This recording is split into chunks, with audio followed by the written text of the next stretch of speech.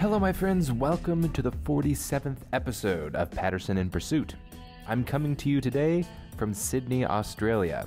We're doing another interview breakdown today of a fantastic conversation I had back in Auckland with Dr. Patrick Girard, who works with Paraconsistent logic. That is a logic which is a bit more tolerant of contradiction. If you guys have been following the show, you know that my own logic is about as intolerant as contradiction as conceivably possible. But we still had a great conversation, and I'm going to break it down for you. Before we start, I've got a YouTube clip recommendation for you. The CEO and founder of Praxis, which is the company sponsoring this podcast, was just invited to go on Tucker Carlson to talk about his company, because as I've said before many times on the show, Praxis is exploding in popularity, and for good reason. So go to YouTube and punch in Tucker Carlson Praxis, Praxis, and listen to their awesome interview. If you're unfamiliar with the company, let me tell you about it. They are on the leading edge of offering alternatives to the failing university system. They take young people that either haven't gone into college or are in college and unsatisfied with their college experience. They give them 3 months of actual real-world job training and then immediately put them into a paid apprenticeship for 6 months. After you complete their program, they contractually guarantee you a job offer. And right now, Praxis is totally changing the game for young people who want to enter into the workplace. And the net cost of the program to participants is $0. So it's not just me raving about this program. It's been so successful that now it's even getting picked up on mainstream outlets. If that sounds like something you're interested in, go to steve-patterson.com/Praxis. You can learn more about it and get a free module from their Praxis curriculum sent straight to your inbox. All right, so with this conversation with Patrick Girard, we talked for maybe about 20 minutes or so about truth, and it was really interesting. I could probably dedicate a whole breakdown just to that conversation, but I want to do this breakdown starting about the 25-minute mark, where we start talking about logic, paraconsistent logic, contradictions, and classical logic. So I begin by asking him a question from the classical logical perspective, which is my own perspective, which when I think of contradictions, I immediately associate, a logical contradiction with an error in thought, that I have exactly 0% tolerance for any kind of logical contradiction. He disagrees, and in the course of this conversation, he gives a great explanation for people that are maybe unfamiliar with this position, why he thinks maybe contradictions aren't as big a deal as somebody like me would make them out to be. So in this way of thinking, there's a very visceral reaction to contradictions, to contradictory claims. Yes. So could you give some explanation? I know in some of your work you're more tolerant of contradictions. Could you explain why contradictions aren't as big a deal maybe as the classical logicians make them out to be? Yeah, so contradictions are obviously a big deal, and it's obviously important to care about them, and they've always, so that is true. It has occupied philosophers and logicians for a long time, because I guess for a lot of people, once you're committed to a contradiction, basically you're committed to the moon is made of blue cheese. Like it's sort of a measure of incoherence, that once you have a belief that something is both true and false at the same time, that basically all bets are off. If you can commit yourself to something as bad as a contradiction, then basically you've just trivialized. Okay, so that's a great place to start, and it's an excellent summation of the classical view and my view.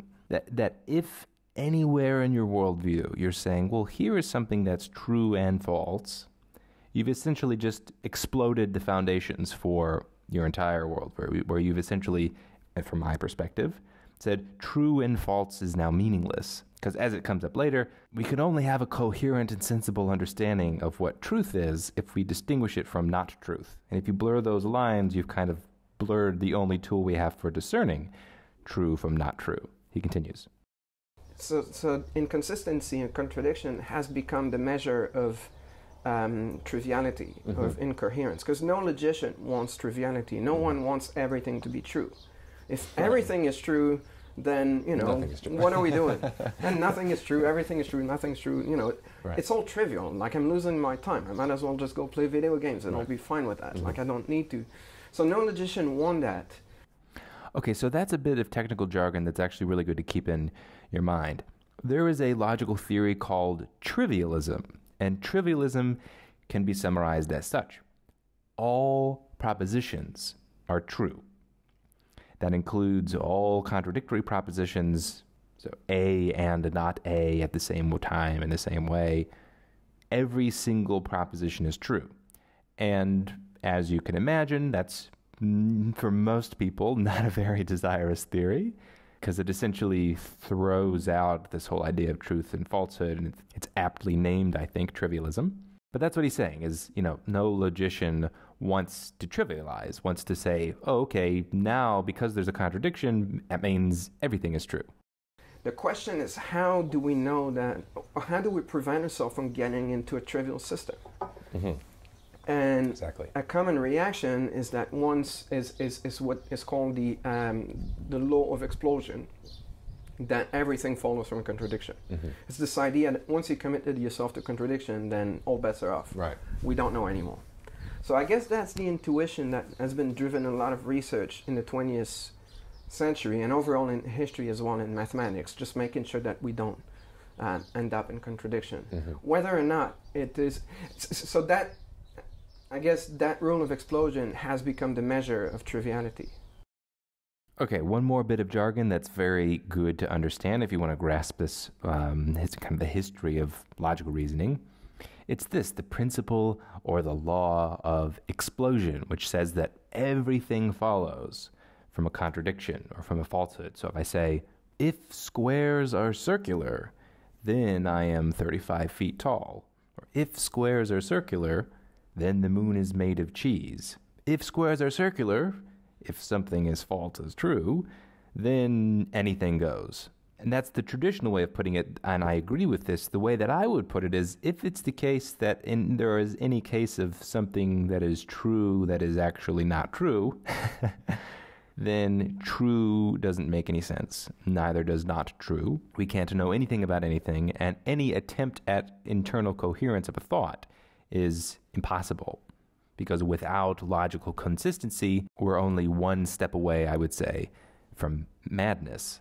If you want to know more in detail of my own case for why there are certainly, I would say, no logical contradictions, that is exactly the subject of my first book on philosophy, Square One, The Foundations of Knowledge, which you can pick up on Amazon. But there is sort of the dream. Think of it as a dream that truth is that kind of thing that's going to carve the universe between, there's the true things and the false things. Mm-hmm. And I'm just going to throw a lasso in the universe and I'm going to pull it, and what I'm going to pull back is only the true things. Okay. Right? So you can think of it as Starsky's dream if you want.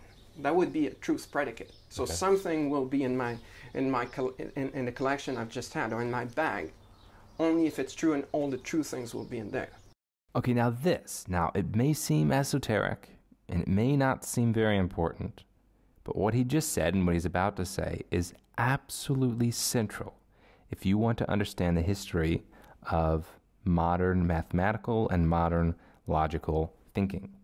I've been on the pursuit of what I call irrationalism, this idea that there are logical contradictions, you can't actually know anything about anything, the world is gray and blurry. I have pursued what the fundamental beliefs are which lead people to these conclusions. And my pursuits have wound up in a few areas. One area, people appeal to quantum physics. Another one they appeal to is religious mysticism. Another one that they appeal to, interestingly enough, is various arguments in mathematics. This is one example, kind of historically, of the origins of what I consider to be irrationalism coming from the liar's paradox. And specifically for the reason that many philosophers have claimed the liar's paradox, which is this sentence is false, is a true contradiction. It is true and false, and therefore, this naive idea that we could have in a particular theory or a particular way of talking about the universe that is devoid of contradictions is a little naive. You could put it another way. You could say that according to this way of thinking, and historically this is the case, various philosophers and mathematicians and logicians have tried to claim that inconsistency is inescapable. That if you want to have a powerful enough language to say almost anything meaningful about the world, you're necessarily going to include some logical contradictions. It's something that's just the nature of language. Some people say it's the nature of truth. The nature of reality is that these contradictions are inescapable. So a great deal of what we're talking about in this interview really comes back to the liar's paradox, or as he puts it, the Tarski sentence. And what Tarski showed us is that you can't do that because your bag will also have false things in there. Okay. Right? Because as soon as you try, the lasso itself will also returns false things. That's the liar sentence. Because if you have a predicate that says a truth predicate, so a truth predicate would be a predicate that applies to propositions, and it applies to the proposition when the proposition is true. Kind of thing. Very simple. It just says this proposition is true as we're talking about it. But it's isolating this is truth things as a predicate that could be used in propositions. Okay. Once you can do that, you can create the liar sentence. The liar sentence is a sentence that says of itself that it is false, right? So is the liar sentence true? Well, if it's true, then what it says is true. What it says is that it's false, and so it's false, right? So it's false. Well, if it's false, then what it says is false, and what it says is of itself that is false, so it's true. Right. Right. So you end up in that contradiction. Right. Right. So holding that dream that you can return all and only the true propositions leads you to an inconsistency. Okay, so again, the way that I would put it is the claim is that contradictions seem to be unavoidable. And therefore, the, let's say, mature response isn't to try to eliminate contradictions because they're unavoidable. The mature response is to say, let's deal with them. Let's grapple and accept that contradictions are kind of inescapable, the truth and falsehood. At the same time, that's just the way it is. Maybe it's not as big a deal as the classical logicians make it out to be. Now, one way that philosophers have tried to say, well, maybe contradictions aren't as big a deal, is by attacking or challenging this idea of the principle of explosion. They say, okay, well, yes, in some circumstances, you get true contradictions, but that doesn't trivialize the system. The law of explosion doesn't hold. Yes, they might agree that trivialization is a bad thing, but they would disagree that from a contradiction, anything follows.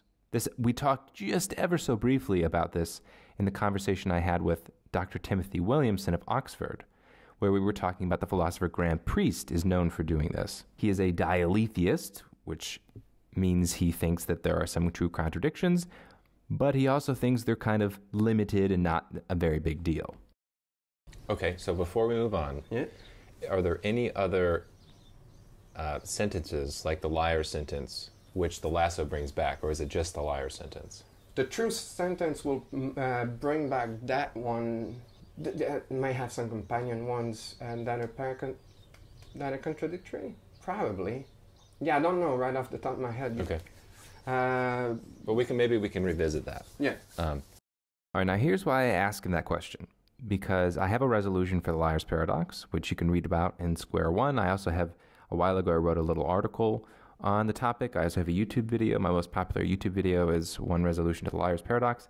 It essentially says it's a linguistic error, that it's kind of a trick, that this sentence is false. If you actually break it down, this sentence doesn't really refer to anything. If it refers to itself, namely the words of this sentence, then it's not true and it's not false. It's not a proposition. It's just two words, this sentence. But if this sentence refers to this sentence is false, then it generates an infinite regress. Because every time you ask, what is this sentence? You're left with this sentence is false. So then the liar's paradox turns into this sentence is false is false. And you say, okay, well, which sentence is false? Oh, well, this sentence is false, is false, is false, ad infinitum. It's easier to see with parentheses and maybe written down. So I asked him that question specifically because it's if you're interested in logic and truth, and we're talking about some of the most important ideas in the world, like, oh, maybe contradictions are inescapable. If that's true, I mean, that's a pretty big deal. So if the only case of this inescapable contradiction is the liar's paradox. And I think there's a satisfactory resolution to the liar's paradox. Well, maybe we don't have to abandon classical logic at all. Maybe we don't have to incorporate any contradictions into our worldview. And in my research, I have not found any other types of argument for the inescapability of logical contradictions that don't ultimately come down to self-reference. There's this other paradox, which is called the barber's paradox, which is that imagine a barber who shaves everybody that does not shave himself.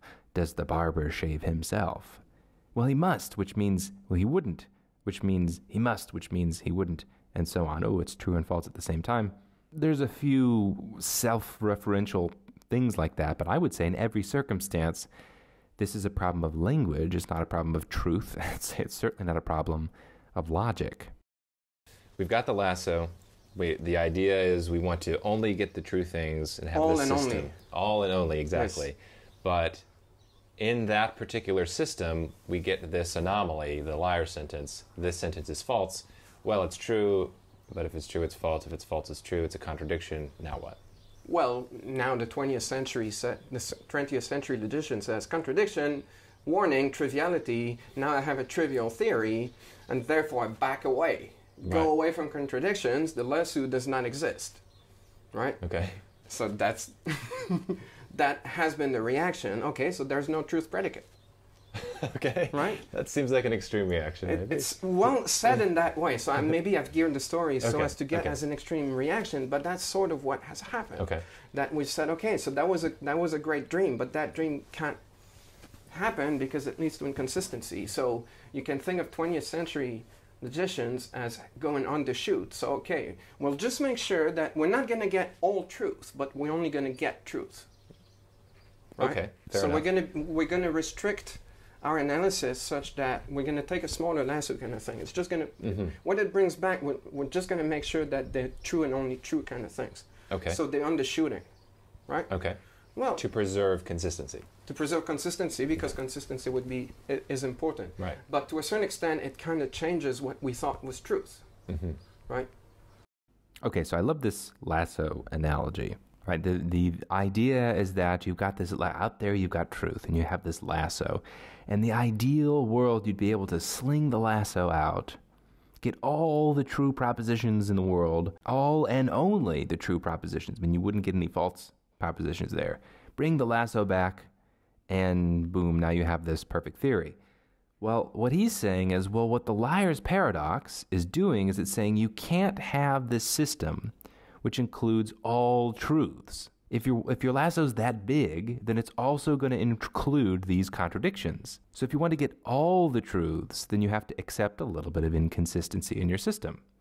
Now, what he says is, so the response of 20th century logicians is to undershoot, maybe shrink the size of the lasso. So we don't get any inconsistent conclusions or any consistent truths.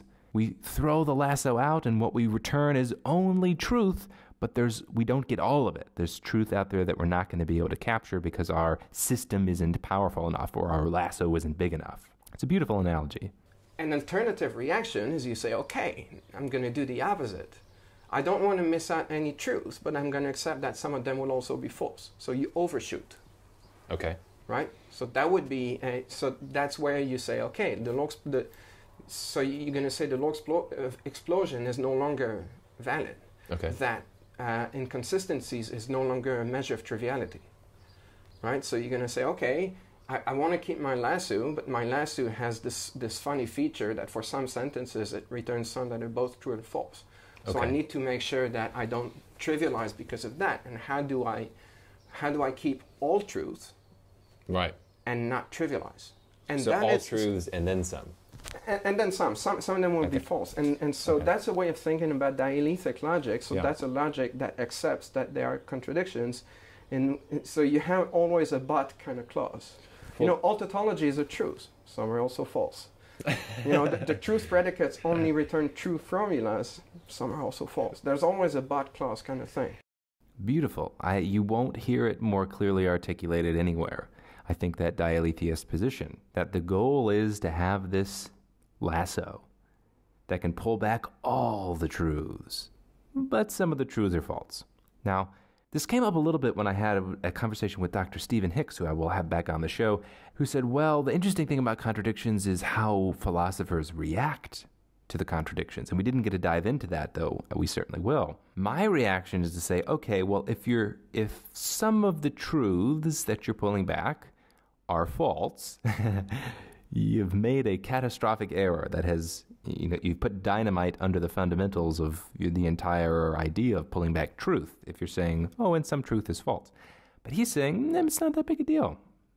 Yeah, we want to get all the truth. And if that means some of the truth is false, that's just something we have to deal with. A crude way of putting this that I have heard some people say that Dr. Girard didn't say, but I've heard from irrationalists to say, well, I am large, I contain multitudes. That's, if you catch them in a contradiction, that's what they say. Well, I'm large, I contain multitudes. I contradict myself, but that's okay. Contradictions maybe aren't that big a deal. But doesn't that kind of deflate the notion of truth, though, when we say we're going to say some things are true, or we're going to say, in this lasso, got all truths, but some of them are false and true. Yes. Right? Doesn't that defeat the idea of what we mean by true? Is that they're not false? Well, we got all the truth. We wanted all the truth. Yeah, but okay. So, but it's okay. It doesn't make the game easy. It makes the game a lot harder. You're saying it makes the game a lot harder because we don't want to trivialize either, right? It's not like all of a sudden we're saying, "Oh, contradictions are fun." We can't be saying that all contradictions are true. Okay. Right? If all contradictions are true, then everything is true, right? But right?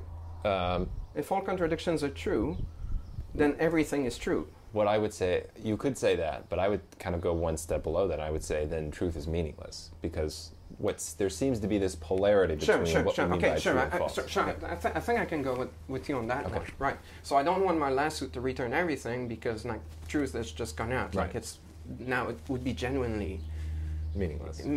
So that would be unusable because we'd have some kind of triviality. Would be trivial. So forget about truth. Right. No. So, but I don't. Yes. So we agree with that, and most people that are in these kind of projects to like overshoot will then try to find different kind of measures just to make sure that we don't trivialize. So we need some kind of new measures that will tell us which contradictions are acceptable and which aren't. Okay. But we can't only rely on contradictions anymore because inconsistency is no longer the measure.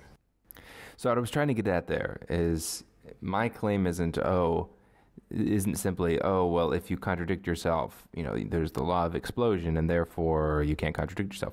My point is that if you allow any true contradictions, you have deflated the notion of truth, with or without the principle of explosion. If there's any circumstance whatsoever where something is true is false, that means truth is not something that's universal, it's not absolute, it's not even a clear, coherent concept. And I don't quite understand the project of saying, oh, well, we're not going to trivialize because what's the big deal about trivialization? If it's the case that you allow contradictions into your theory, I don't see what the hesitation is about trivialization, because if some things are true or false, why wouldn't everything be true false? and of course, I again would put it this way, there is no coherent way to make sense of the claim that proposition X is both true and not true at the same time. You can say something like that, but I don't think you can coherently make sense of it. Okay, so that I got several really important questions, but let's go on that, just on that thread. By what are those other measures? So if we say contradiction is no longer the standard, what are the other ones? Okay, well, for logicians, there's been attempts at non-triviality proofs. Is something that also, of course, has occupied 20th century logicians, from Hilbert to Gödel, for instance. Like they wanted to make sure that they could prove that they had some kind of consistency, right? Gödel showed us, well, forget about it, right? We can only get relative consistency proof, as in, if you have a stronger theory that is consistent, then you can show that your smaller theory is also consistent, but then you're at the top, right? One of the other areas I didn't mention earlier that comes up in the rationalist worldview all the time is Gödel. Gödel and his famous incompleteness theorems. Now, I haven't written anything about the incompleteness theorems yet because this is something I've been working on for some time now, and just like with the long piece I wrote on Cantor, had to do a lot of research. I had to get my ducks sorted out really precisely before I criticized the theory. But I would claim Gödel's incompleteness theorems, at best, are profoundly abused to prove things that Gödel didn't prove.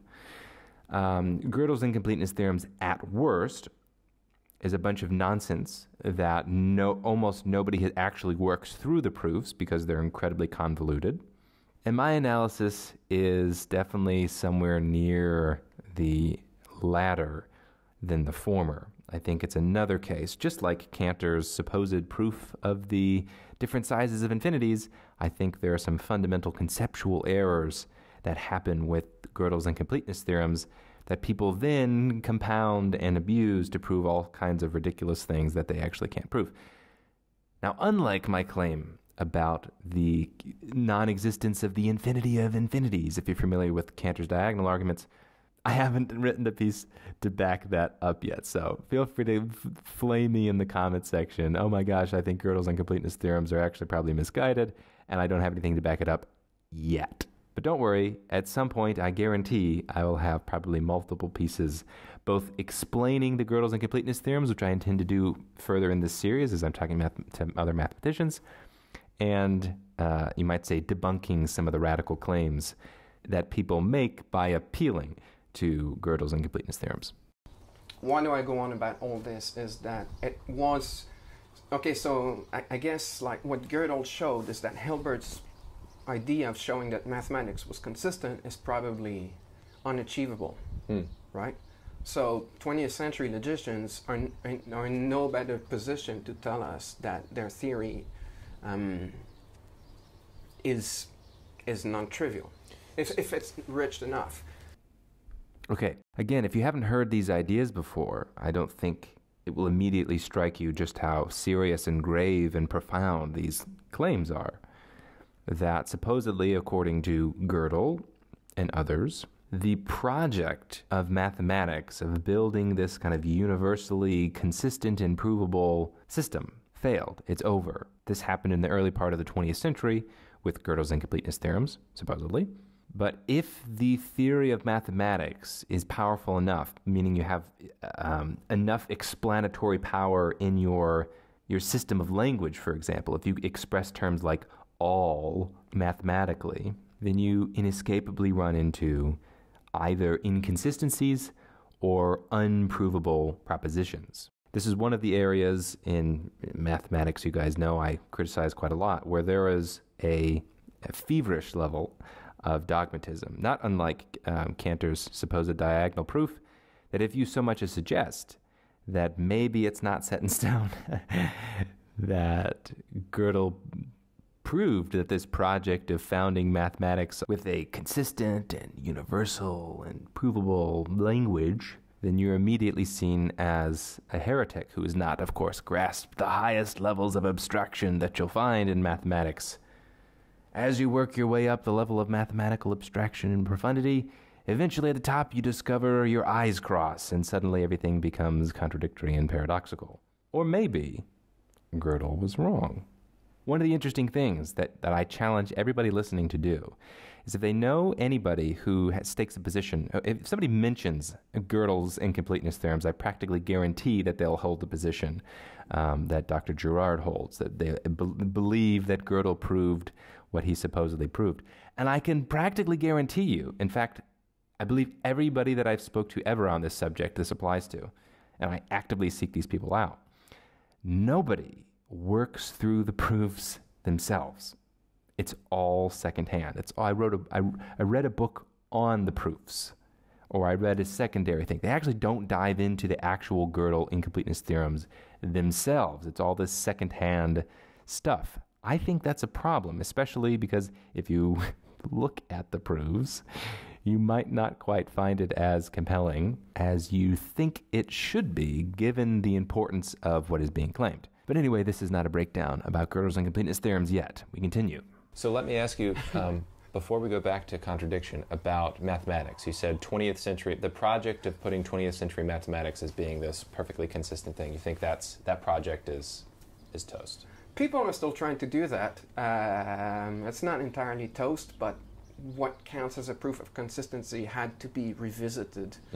And from what again, you need to go talk to some proof theorists, and that probably, travel to somewhere in America or Germany, where you'll find proof theorists talking about it. It's just that what we take to be a consistency proof has to be adapted in ways that will not fall for Gödel's thing. So the mathematics that they use to prove consistency itself becomes exceedingly complex. All right, so now I ask him a question that I should have asked earlier about this notion of the inescapability of contradiction with the relative power of the logical theory that you're dealing with. Would you say that this is a fair analogy or a fair analysis of the two areas in logic and in mathematics? That in the system of logic, in the classical logic, our systems, even if they're complex and intricate and detailed and beautiful and powerful, are always going to contain in the system of logic itself an inescapable contradiction, at least one. Not all of them, no. Not all of them. Not all of them. There are some. It depends how complex it gets. Right? Okay. What about just?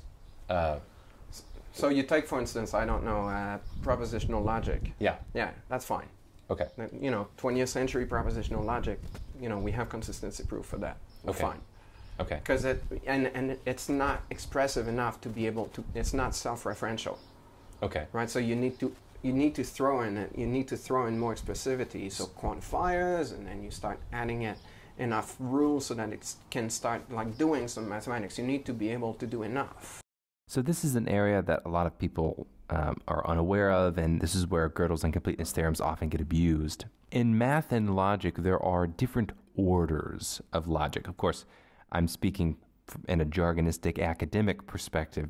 This is the standard way that mathematicians and philosophers and logicians think about things. It's not necessarily the truth, but there is so-called zeroth order logic, or as it's sometimes called propositional logic, that is a system which doesn't allow for a great deal of expression. So it doesn't have what's called quantifiers. Then above zeroth order logic, or propositional logic, you have first order logic, which does allow for things like quantifiers.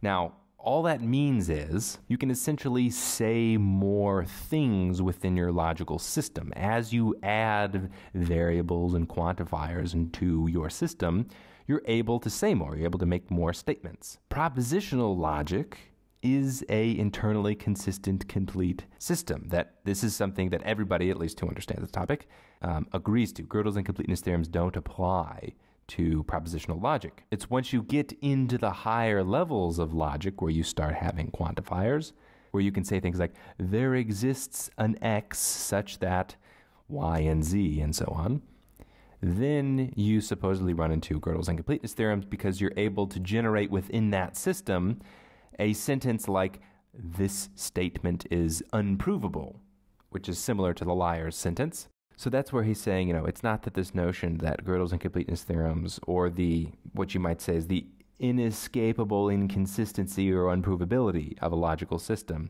is universal. You do have propositional logic, which is a more restricted system, or to use the earlier analogy, it's a really small lasso.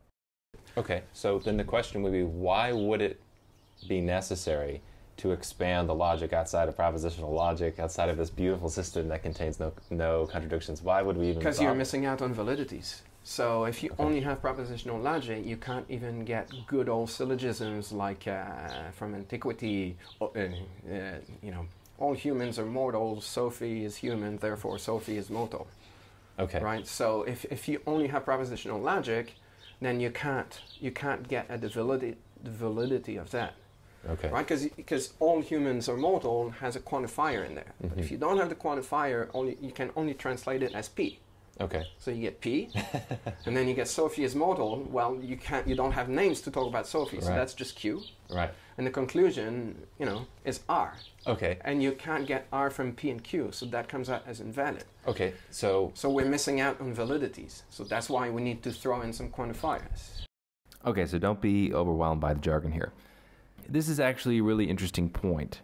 And again, it comes up, it's throughout mathematics, but it's this desire to put our conceptual reasoning into the language of mathematics, which some people might think is synonymous with into a language of mathematical logic. And in fact, I would say there's a fundamental problem that plagues what seems to be every area of thought, and it's this desire to mathematize everything. But unfortunately, not all of our concepts can be neatly packed into mathematical structures and formulas. So the desire to do this, I'm not exaggerating here, by the way, the desire to be able to break down our conceptual claims about the world into some kind of a mathematical structure has led to building these theories of propositional logic, first-order logic, higher-order logics. And in those systems, people conclude that inconsistency is inescapable and contradictions are inescapable. And they literally will turn around and make claims about the world, like the world is fundamentally paradoxical, or we can't know anything about anything, because in their attempt to formalize, mathematize everything, they've discovered some fundamental inconsistency in their language. This is, again, something I talk about in Square One, The Foundations of Knowledge, that all of these claims about inconsistency are about language. They're not about the world, they're not about truth, they're not about logic, they're about language. You sort of see a similar phenomenon when people are talking about quantum physics and they're trying to justify their irrational worldview by saying, no, there are true contradictions because superposition in quantum physics, which of course usually reveals they don't know what they're talking about in quantum physics. But again, if it's the case like in quantum physics that it appears that reality is blurry, you're presented with a question, do you have a clear perception of a blurry reality? Or do you have a blurry perception of a clear reality? Is reality the way that it is and you have got some smudge on your glasses, or are the glasses you're wearing perfectly clean, but you're looking at a smudged reality? If you understand the analogy, that's kind of what really does go on quite a lot in this world of mathematics and mathematical logic, is people think, mathematics is the language of the universe, and then they find some kind of inconsistency or trouble with their mathematical language and conclude, therefore, the world is contradictory. And the only way that they can get away with this is because of the allure of math, that it seems really intelligent. It seems kind of mystical, the mathematical language. Imagine I were to say, guys, I have this concept of being a square, and I have this concept of being a circle. And you know what? I'm going to put them together. There is such a thing as a square circle. Look at the sentence. There it is. There is such a thing as a square circle. Wow, it must be that reality is contradictory because I put those words together.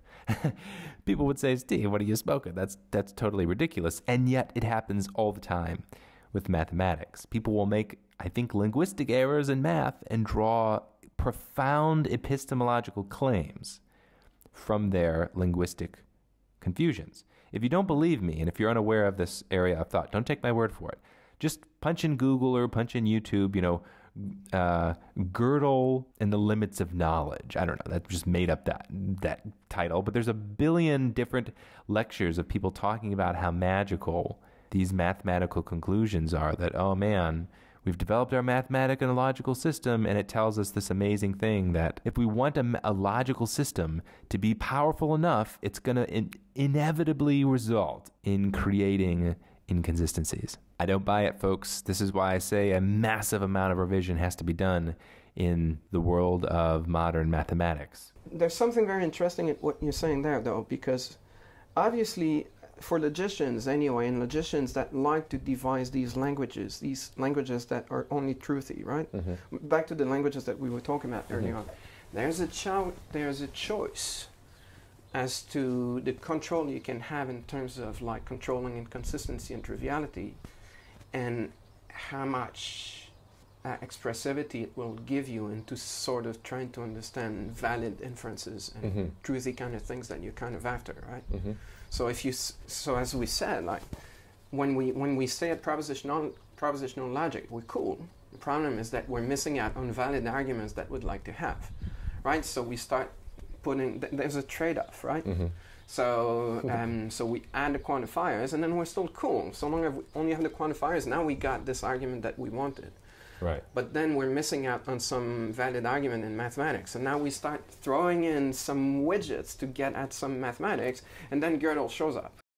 So I think this is another kind of central idea in this balance between, you know, the expressivity of the logical system and the internal consistency of it. There's this idea that he brought up that, oh, well, in natural language, we can make sense, sort of the liar's paradox. So we can say this sentence is false, and, oh, well, we know what that means. Therefore, our logical systems have to account for that. And that is most definitely not my claim. My claim is that actually the liar's sentence, this sentence is false, is a trick of language. It's an illusion. When you actually examine it really, really precisely, it falls apart, and the way that people think they make sense of it isn't actually correct. They don't make sense of something that they think they're making sense of. So yeah, if you try to codify a linguistic error, then you're going to have errors in that codified system. If in your mathematical system you think that you can say this sentence is false, references this sentence is false without a problem, well, that's a fundamental bug in the system. And again, we have these two options. Is it that the bug is in the system and that's just the way it is because all logical systems, if they're powerful enough, are going to run into this error? Or is it the case that, yeah, it's a bug in the system because we've made a mistake, you know, because we've programmed it wrong?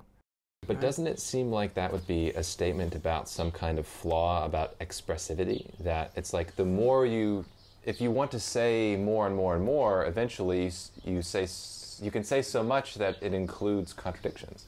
Is that a flaw, or is that just what it's all about? Like, you know, if anything, English, the kind of language that you and I are using at the moment, has all these things that we can express the liar sentence, and we can express all these kind of things, right? Once we start developing language and using them for reasoning and for trying to get at truth and validity and things like that, well, the tools that we're using can hurt us too, right? Okay.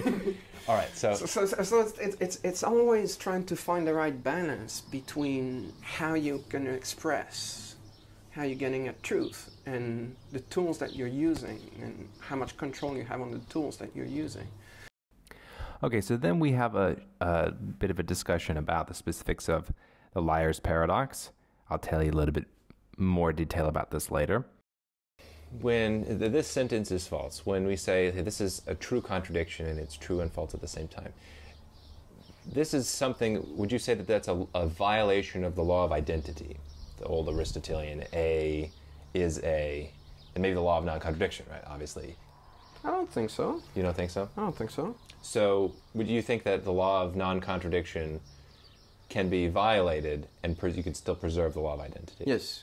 Okay, can you explain that? Because, so for intuitively, when we say something like, when we use the term not A versus A, it seems like the whole meaning of what not is a negation of A. It's like that's the whole reason we come up with the concept. It's like not means a big X over it, like absolutely not, which seems incompatible with A, the whole point of A, right? Okay, so this, again, is the center part of Square One, the foundations of knowledge. That's what practically the whole book about, is explaining this, that it must be, in order to have the law of identity, that things are what they are, it must be the case that you have the law of non-contradiction, that things cannot be the way that they are not. Because if things can be the way that they are not, then things being what they are, is not some kind of universal law. If you can be what you aren't, then I'd say there's no being in the first place. I think the intuition you're getting at is that what is true and what is false are mutually exclusive. Yeah. Right? Sure. Right. And the liar just like has a foot in both. So there you go. I mean, sometimes it kills me. I get flack from people sometimes. And they say, oh, Steve, nobody actually argues for logical contradictions. Nobody actually argues that true and false aren't mutually exclusive. No, you just heard it. In fact, I think there's a great number of these people that think what is true and what is false is not mutually exclusive because the liar's paradox, or sometimes because quantum physics. This is a huge deal, folks. If you care about the world of ideas and you wonder why it appears that the modern world is steeped in a bit of irrationalism, I'm suggesting this is one reason why. It is the liar's paradox and the abuse of the liar's paradox, where people are thinking that sometimes what is true is false, and that's okay.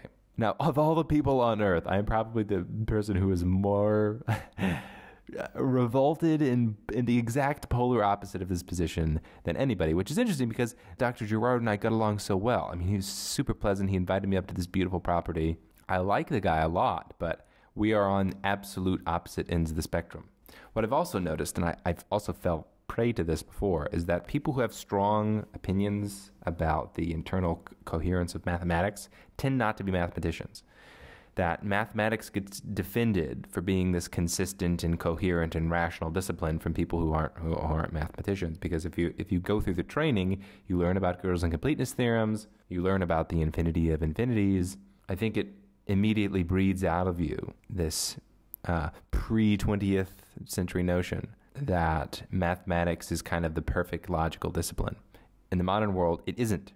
If anybody would like a book recommendation that goes into a bit more detail about this state of modern mathematics, there's a book by Morris Klein called Mathematics, The Loss of Certainty. I highly recommend it, even though some of it is fairly technical. It goes through some of the history of why there is indeed a loss of certainty in modern mathematics. And his position is not my position. His position is, well, that's, it's not a damning of the profession of modern mathematics. That's just the state. That's just the truth of the matter. My position is, oh, well, that damns the mathematics profession. Okay. Right? So I guess the question that I have for you is, how are we to make sense of true, what that means? If we're saying, in at least one circumstance, what is true is false. Because in the way that I'm conceiving of truth and falsehood, I would say, by definition, is mutually exclusive. That's the meaning of the word. That was the dream of the lasso. Right. Yeah. And that dream won't, and if you want to have the lasso, then that lasso is an inconsistent thing. Or the lasso does not exist. Right? That is the dilemma, right? But how do you make sense of it? So how do you make sense of the concept of true when it encompasses not true? In some cases. It's just truth and falsity are not mutually exclusive. That's how I mean... But that's the sentence, but how do you make... So I'm saying, okay, I'm there. I'm at the doorstep. Yep, okay. What does that mean? How can I make sense of that? I understand the perspective we have to accept it. But I say, okay, let's accept it. Let's act at least like we accept it. But how do I make sense of it now? Or can it be made sense of? I don't want to answer the question directly. So, do you know about David Lewis and his idea of modal realism? Mm-mm. So he's committed to the existence of other possible worlds. Okay. So he does modal logic and he talks about counterfactuals, and he basically in his metaphysical picture there are infinitely many possible worlds, and all these worlds are sort of causally independent entities and they form stories of everything. So we are in the possible worlds and there are other possible worlds, the way this world could have been. So, there could be 3 people in this room, there could be 4 people in this room, there could be nobody in this room, and, so each of those is a different... So it's like a multiverse theory. So, sort of. It's the same kind of story. Anyway, the point is that he's defended the view that these worlds exist just as much as others, and people have said exactly what you're saying. I have heard this argument, but I didn't know the name. Yeah. Okay. So it's called modal realism. I'm not getting into this to rehearse the argument. Sure. I think the point is that people to him had the same kind of reaction, just this kind of incredulous look. What do you mean? I can't make sense of other possible worlds existing like ours. Okay. To which you would say, sure, me neither. That doesn't mean it's not the best explanation of what I'm after. This is a really interesting example, and when he gave it, as you'll hear in a second, I wanted to give it the benefit of the doubt and say, oh, I can make sense of that. I don't know why he's saying it. He can't. The person who proposed it is saying both, I can't make sense of this and it's the best theory, which is hard for me to understand. So I naively gave him the benefit of the doubt and said this. Well, I can make sense of that to say, I mean, we would incorporate something like the multiverse theory. That I don't think this is necessarily the case, but I can at least imagine a consistent way to say there is this universe, there is another universe, these two universes are not the same. What we mean by a possible universe is simply a kind of a descriptor of that other universe. Yeah, no, so I think that's not exactly the right kind of analogy, because if we live in a multiverse, then that's one possible world, because we could live in a different multiverse. So it kind of depends on where you carve the boundaries. Yeah. So he's saying it's outside the boundaries. Yeah. It's okay, now that I can't make sense of it. See what I mean? Okay. But that's the same kind of thing. With at some point, once you start exploring these kind of ideas, it's incredulous. And I sort of, I'm still a bit there with you, as when I contemplate the liar sentence, it is. It's hard to make sense of it. Aside from just like repeating it, it's true, so it's false, so it's false, and it's true. And then you just keep on going, and eventually you just stop worrying too much about the fact that this sentence is incredulous, because you have other motivation around it for dealing with these kinds of systems. Okay. Right? So the idea is, I mean... So would you say something like this then, that it is not the case that truth is absolute, in the sense that we have to accept in our conception of what truth means that you bump up into the incredulous sentences, and that's just the nature of the game? Yeah, if you dig far enough, with any kinds of concept, if you dig far enough, you might reach boundaries in which you see incredulous things. And when these things are, and what to do with them. Right. Of course, that's when it becomes all fascinating, right? It's not that they were wrong in the 20th century to say, oh my God, go away. There's no truth predicate. That's perfectly fine. And in like against model realists, some people will say, well, there are no possible worlds. That makes no sense. Go away, kind of thing. That's fine. I mean, what do you do with the incredulous things when you meet them? That's when all the fun begins, isn't it?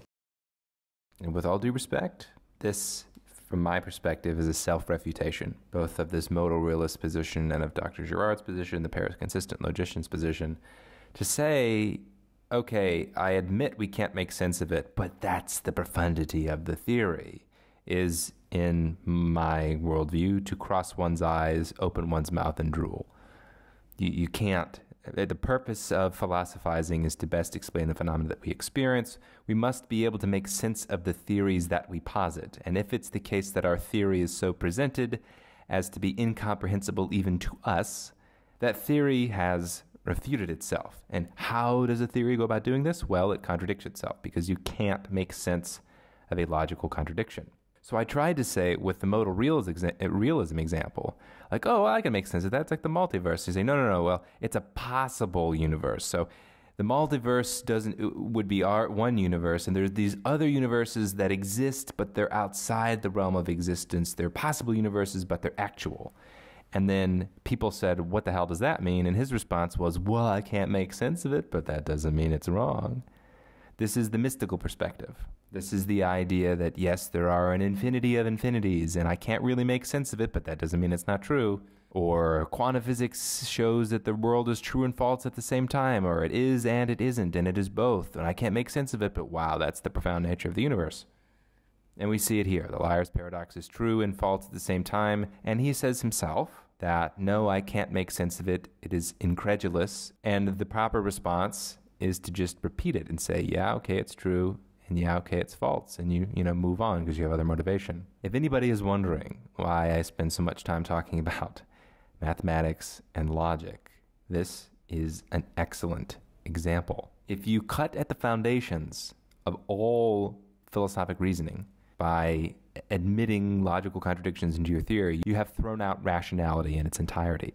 If you have created a theory that is incomprehensible, admittedly, and you still believe that theory, it is as if you are a doctor that has used a scalpel to cut off your patient's head. It is the greatest violation of the project of rationality and intellectualism. You can't contradict yourself, folks, because you can't make sense of it, and it is not respectable or correct to believe an incomprehensible theory. And that being said, I don't want to imply that, Dr. Girard or Graham Priest or Justin Clark Doan from Columbia, when I interviewed him, are all stupid, as if their brains aren't working correctly. From interacting with them, I don't think they are stupid. I think they are fundamentally, profoundly, deeply misguided. As if like a runner, a very talented and muscular runner whose legs are on backwards. And when the track gun fires, not only does he not move forward, he moves backwards. It's how I view these people, that I have no doubt that there is, mental processing power there. They're nice people, but they're so far away from the truth as to be running in the opposite direction and then amputating their own legs when they embrace the idea that it's okay to be inconsistent and incomprehensible when developing a theory. But that's where I'm going to have to leave it for today. I hope you guys enjoyed this interview breakdown. We did talk for about another solid hour that wasn't recorded about the liar's paradox, which is why, if you guys were listening closely to this interview, there's kind of an abrupt transition where it goes from, we talk about the liar's paradox. He says, hey, I think you should talk to somebody who's like an expert on this topic. That's because there's a whole bunch of stuff in the middle that wasn't recorded. It was a magnificent conversation. Honestly, one of the highlights of our entire New Zealand trip was talking to Patrick Girard about this. I loved it. But let's just say my proposed resolution to the liar's paradox was not satisfactorily refuted. And so he had a good suggestion, which I will take him up on, which is finding somebody that specializes in the liar's paradox and can address my resolution of the liar's paradox and tell me why it actually is this inescapable true contradiction. So if you enjoyed this interview breakdown, you are a gigantic nerd, and that's great. So am I. There's a lot of us. Our movement is growing.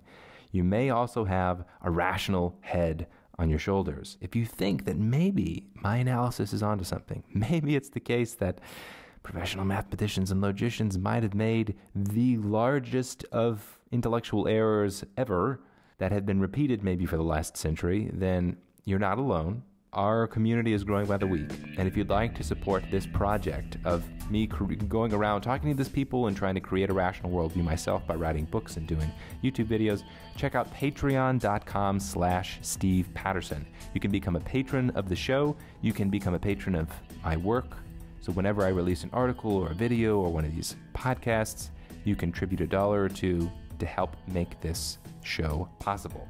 If it's the case that my suspicions are correct about the causes of irrationalism in the past century, we have a gigantic amount of work in front of us. I'm excited to do it. I know many of you are too.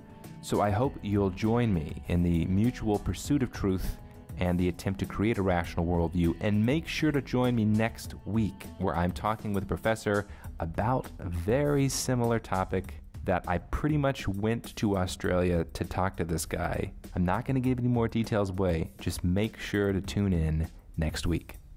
Have a good one.